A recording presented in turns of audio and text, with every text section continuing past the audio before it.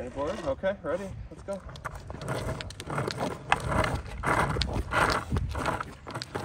So I'm Vince and this is Norbert.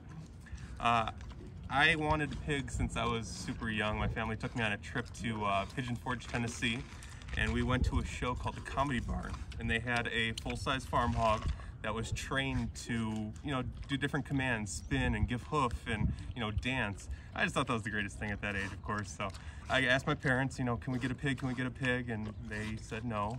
So I just, I kind of never let it go. So it wasn't until I met my wife, Alicen, that, we got married and we were talking about animals. And I was like, hey, can we get a pig?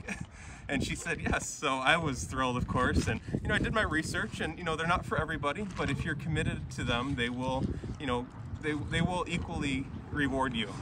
So pigs are the 4th or 5th smartest animal in the world, behind primates and dolphins, elephants. And I was like, what can we teach them that I haven't seen before? Well, I grew up skateboarding, in elementary school and high school. And I was like, well, let's see if we can get them on a board. So I brought my old skateboard out and I was like, Norbert, let's see what we can do.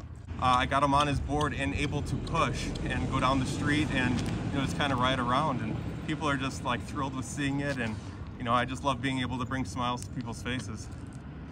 Hi, yeah, I know.